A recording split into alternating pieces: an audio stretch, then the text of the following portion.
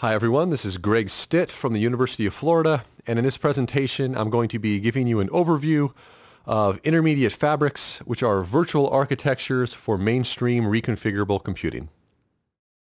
So there have been numerous previous studies that have shown that reconfigurable computing devices, such as FPGAs, have significant performance and energy advantages over other devices like CPUs and GPUs for important applications and important domains.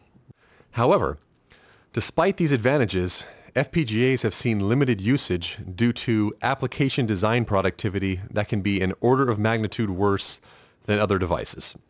In fact, in a recent conversation I had with one of the major FPGA vendors, they expressed a serious concern that they were now starting to lose customers to GPUs, even for applications where FPGAs were kind of the big winner in terms of performance or energy.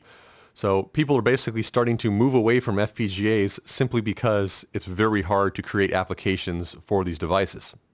And this is unfortunate because ideally, any designer should have the potential to benefit from the advantages provided by FPGAs. So let's take a look at some of the main productivity bottlenecks that are causing these problems. So first, it's still common for FPGA designers to use register transfer level code, which is extremely difficult compared to more mainstream programming techniques such as C code or Java. Alternatively, there's been a lot of research into high-level synthesis to enable high-level code to be compiled or synthesized to an FPGA. But unfortunately, the current state-of-the-art has significant limitations which prevent it from being used by more mainstream designers. Fortunately, there's a huge amount of research going on that is trying to address these issues with high-level synthesis to make FPGA design more accessible to kind of mainstream non-expert designers. However, even with perfect synthesis tools, there's still problems with current FPGA tool flows that would prevent more widespread usage of FPGAs. The first of those problems is that FPGA compile times are extremely long and they're getting increasingly long. So it's not uncommon for compilation to take, hours. It's very common to take hours. In some cases it can take days. I recently just worked with applications that took 2.5 days every time you had to compile. So this is a major productivity bottleneck. And it's not just an annoyance, it actually prevents mainstream design methodologies that rely on rapid compilation. So if you think about how most people write software, if there's a slight bug in their code, they add a printf, they compile, they run it, they see what happens. That's not possible if compilation takes 2 days.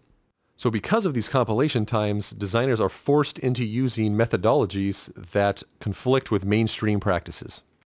In addition, some of the current research on high-level synthesis from languages like OpenCL almost requires fast compilation because a mainstream designer isn't going to switch to an FPGA from a GPU if they have to deal with, compilation times of 2 days. And actually, to be fully OpenCL compliant, you actually need fast compilation because OpenCL uses a runtime compilation model where you don't actually compile the code until you reach the OpenCL code at runtime. And obviously that's not going to work if you have to stall your application for hours or days just to compile. The second unaddressed problem with FPGA tool flows is that there's very limited application portability. So first of all, at the level of the FPGA bit file, there's actually no portability. This isn't a real big deal because in the best case, you can recompile your application for a different device. It may take several days, but it's not a major productivity bottleneck. So the real problem is that the application code itself tends to be either device-specific or highly specialized to a particular device. And this has caused significant problems because it is limited design reuse that's common on other devices.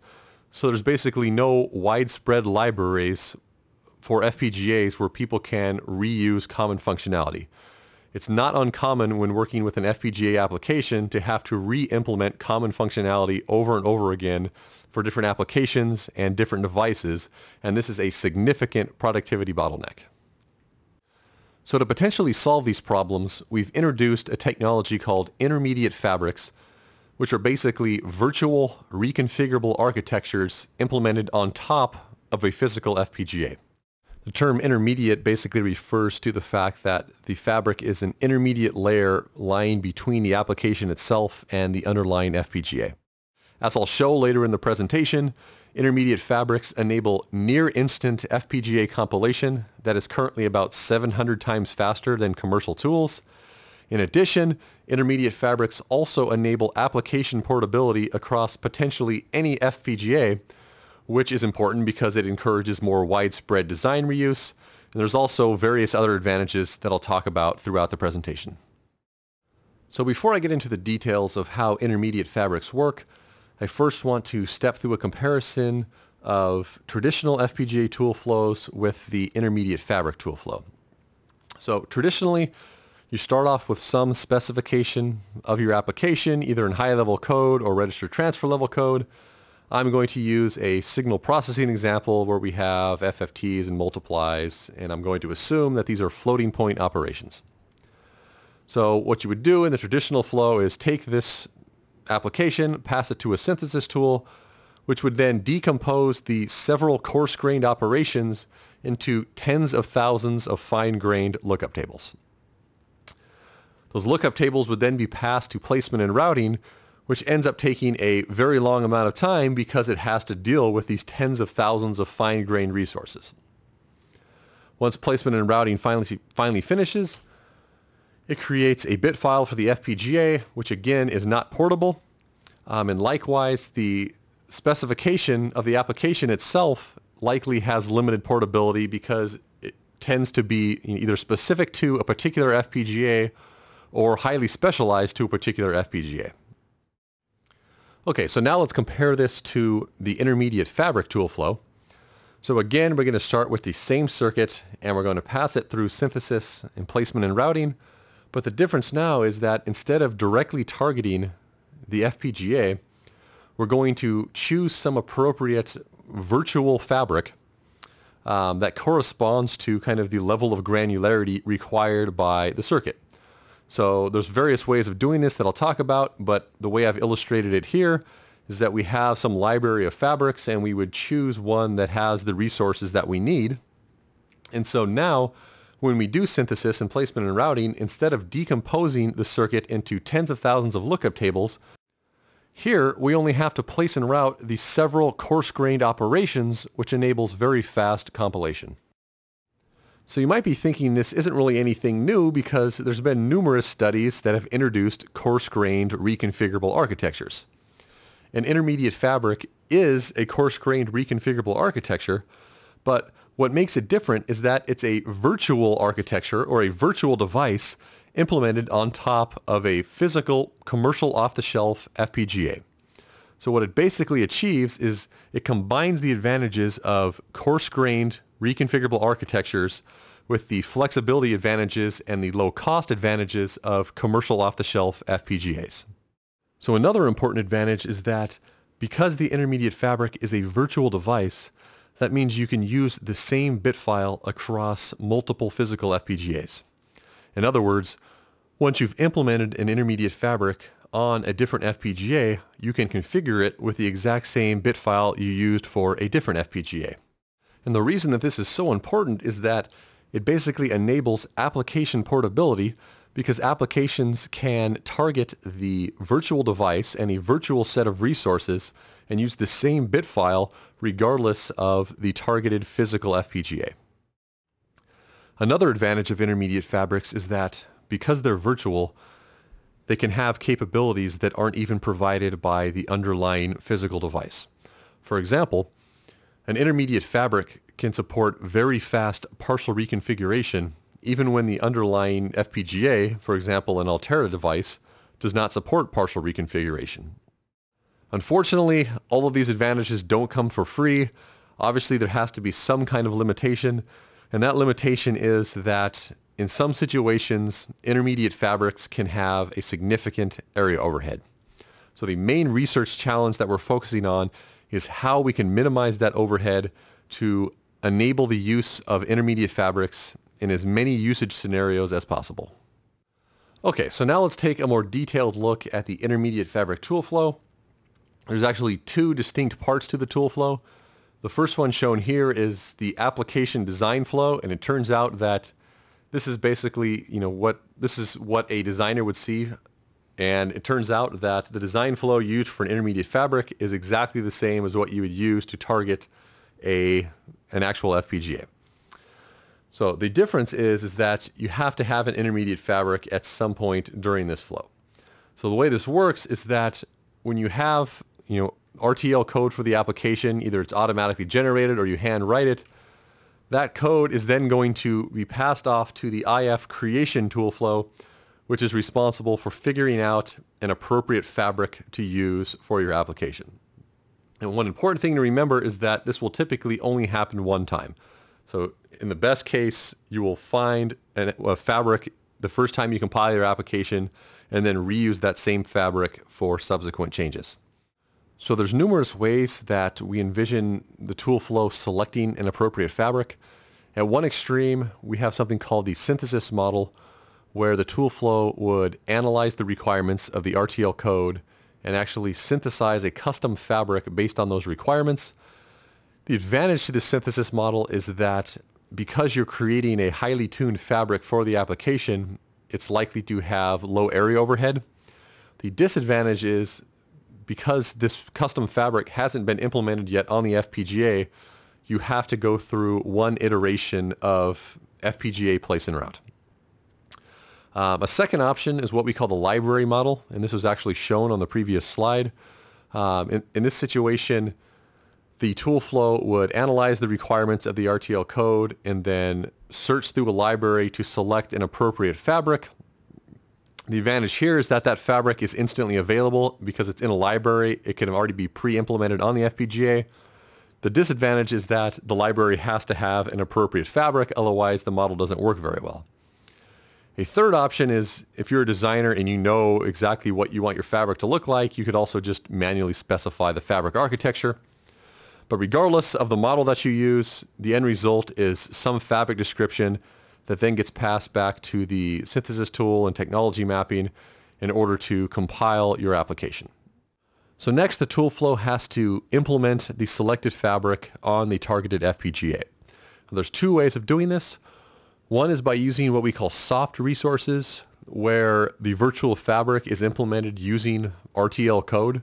So in other words, the IF implementation tool would output VHDL that corresponds to the virtual fabric.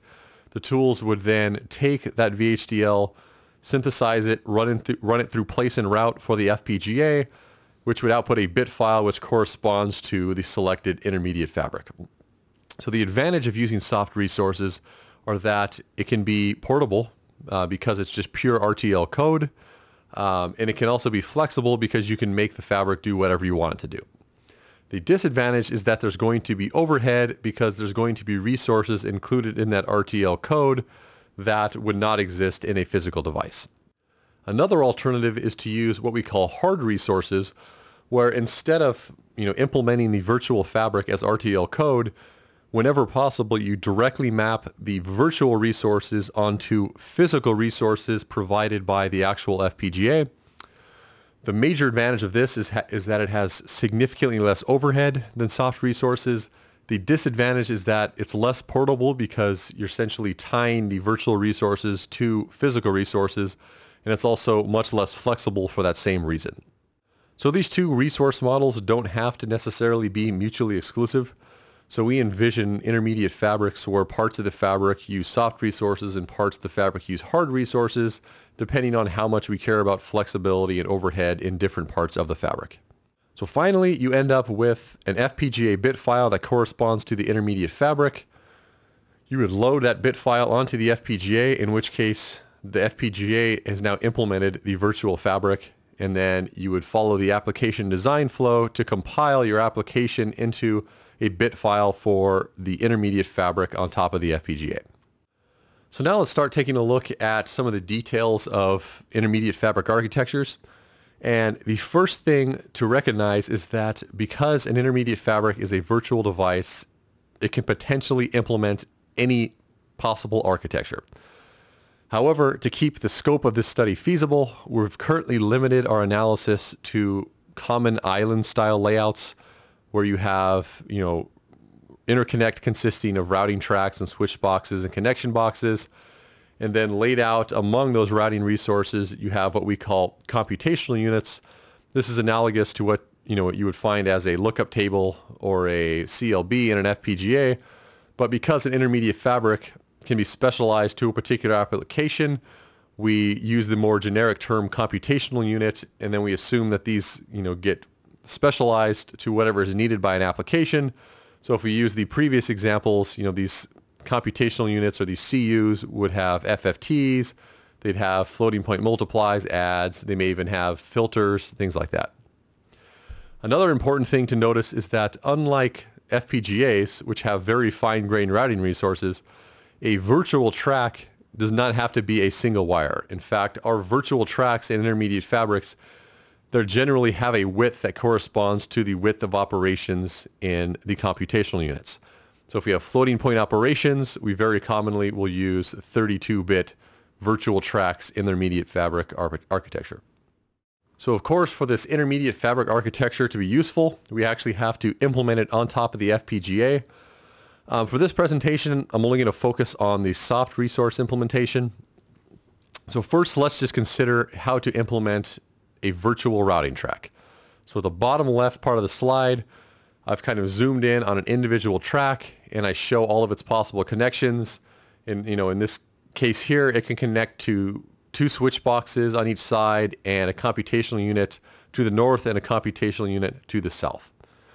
So there's basically 4 possible sources of this routing track.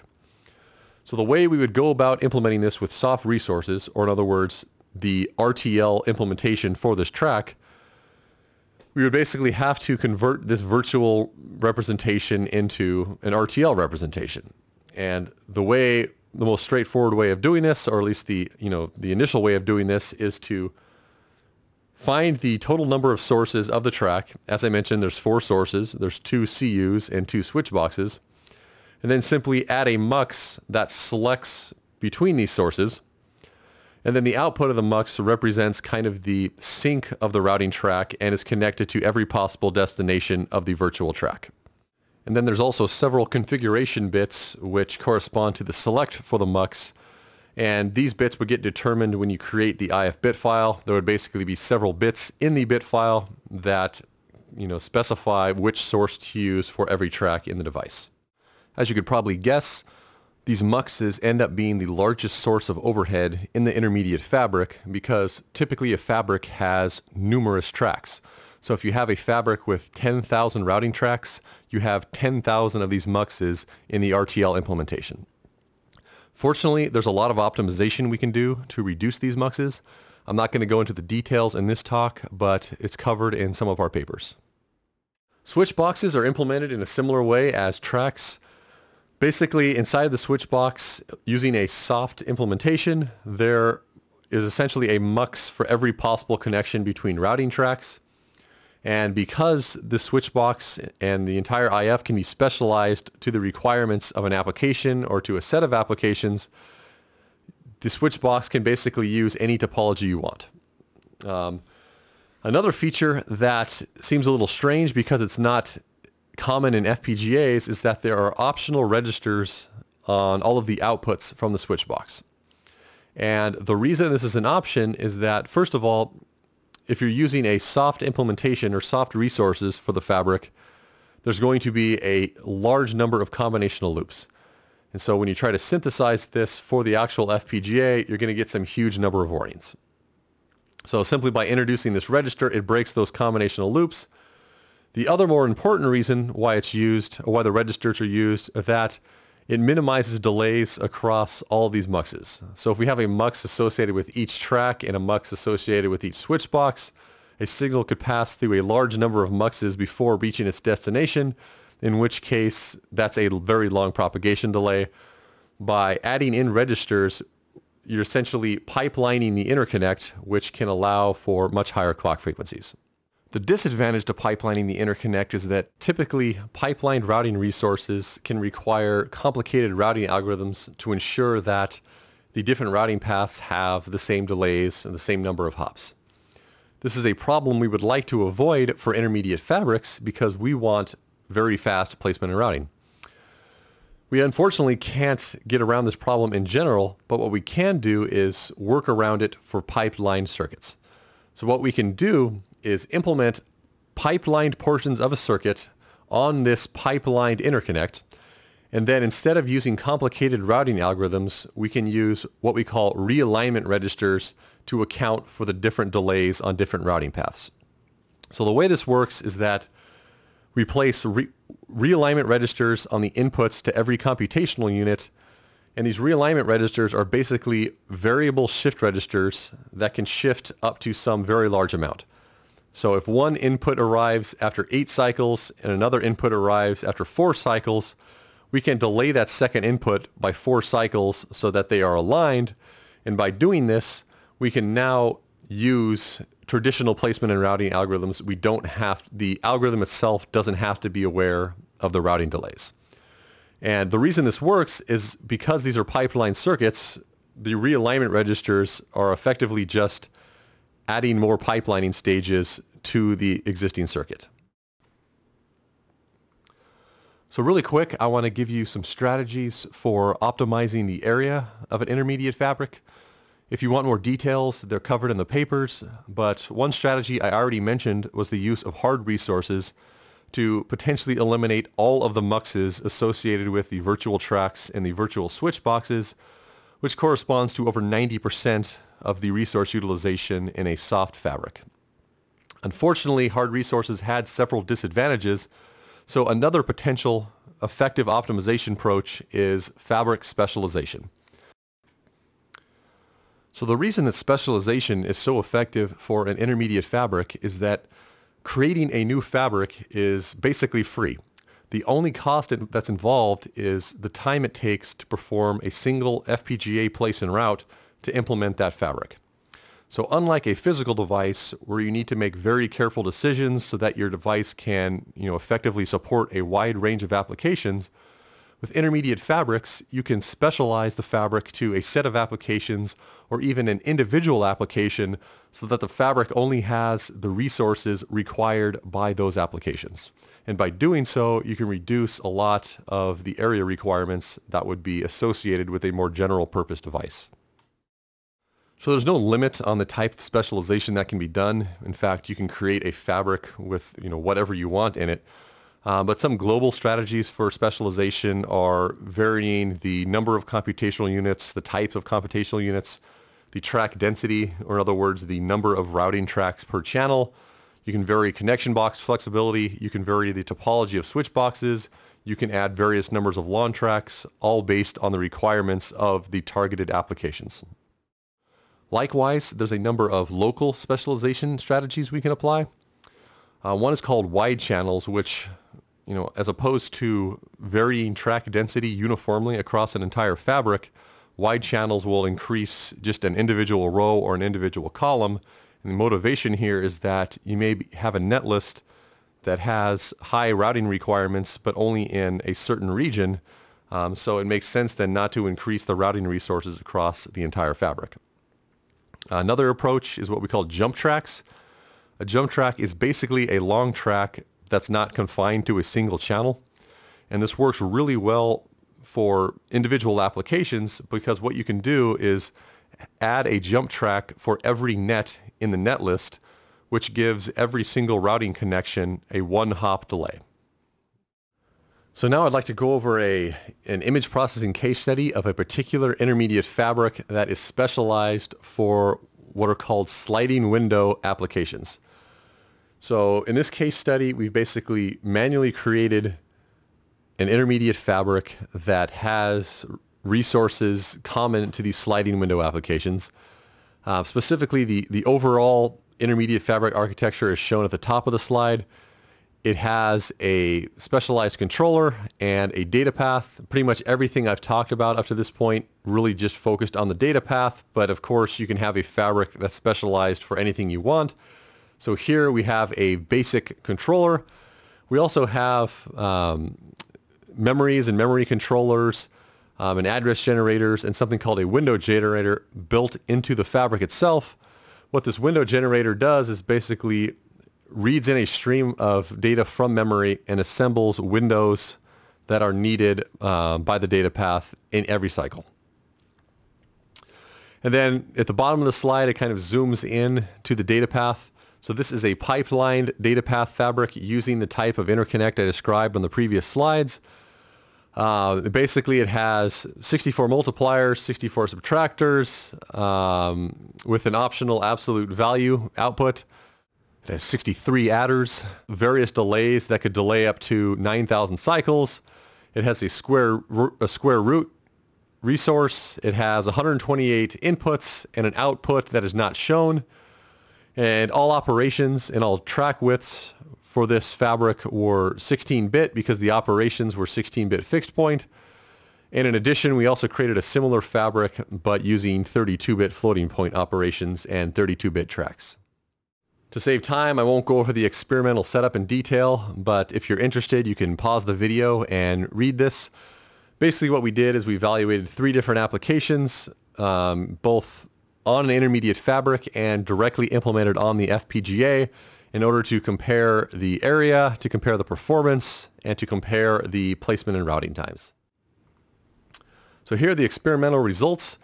The first thing to notice is that on average, the intermediate fabrics were able to do placement and routing 700 times faster than the Cordis tools for the Altera FPGA. So the average time was 2.7 seconds compared to over 18 minutes on Cordis. The average performance overhead was only about 7%. So performance is not as big of a deal when using an intermediate fabric as area. You may notice that the clock overhead was larger. The average clock overhead was 17%.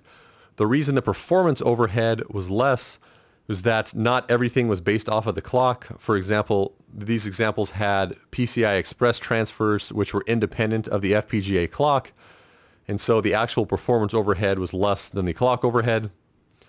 The actual speed up compared to software implementations of these examples ranged from 8.3x on the intermediate fabric to 8.8 on the FPGA, so not a big difference. The area utilization was significantly different. So as you could see on the right-hand side of the table, basically the intermediate fabric used anywhere from 2.2x to 4.4x more lookup tables than the circuits implemented directly on the FPGA. However, there are several important things to remember about this. First of all, this intermediate fabric, the area results are somewhat pessimistic because we implemented this fabric only using soft resources. So basically every track had a mux, every switch box output had a mux. So there's a huge number of muxes that don't necessarily have to be there.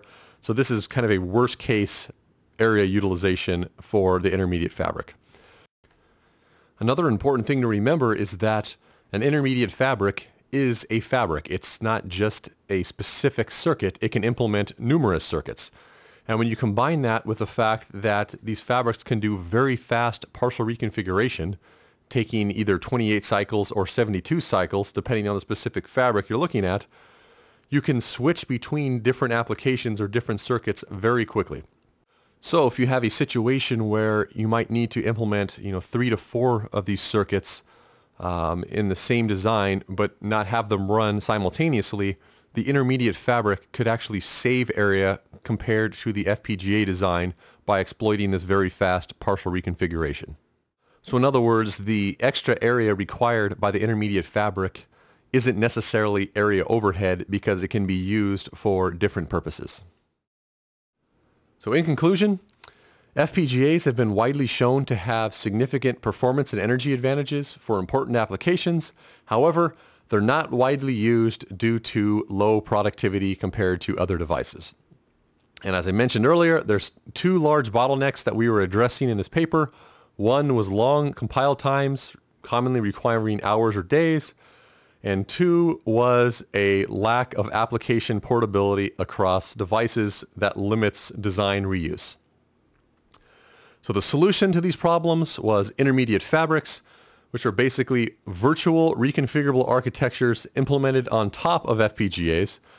And one thing that intermediate fabrics do is they match the granularity of the resources to the operations in the application, and by doing so can provide very fast compilation through very fast placement and routing. Intermediate fabrics also provide a common architecture target regardless of the underlying FPGA, which enables application portability across all of those potential underlying FPGAs.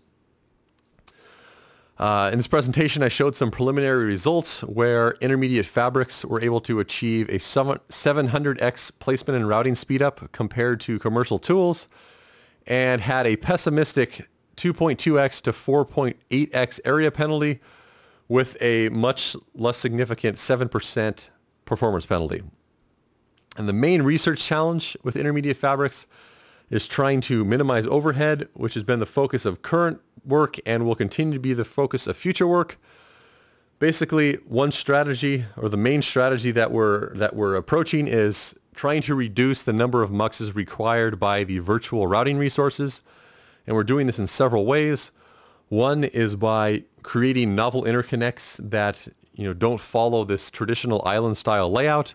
Because this is a virtual device and because it can be specialized to individual applications, we can use completely different interconnects than would ever be considered by a physical device.